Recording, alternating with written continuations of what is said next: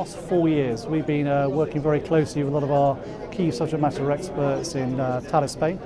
And we've been working very hard in the R&D, the research, development, the maturation of creating Fulmar X, as you see launched today, to meet the needs of our users who demand big capability, but also have different constraints, be it in the size for the launch and takeoff of the area they can use.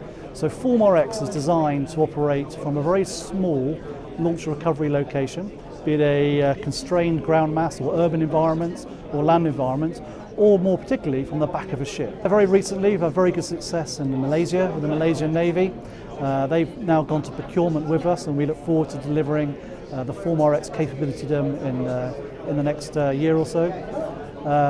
Recently we've been getting a lot of good customer feedback and opening up dialogue to engage with Fulmar X in both Latin America, Southeast Asia, and also more recently in Europe and also the Middle East. Especially in Europe, we're in very advanced negotiations with the Spanish MOD, who are looking to procure a capability of this type and size at the latter parts of next year. I think we've recognised that this is a competitive environment, but I think the solution we're offering at the moment is very highly competitive, both in capability, performance, future evolvement, modularity, allowing us to meet customer requirements and changing the scope of our offer to meet those customer requirements.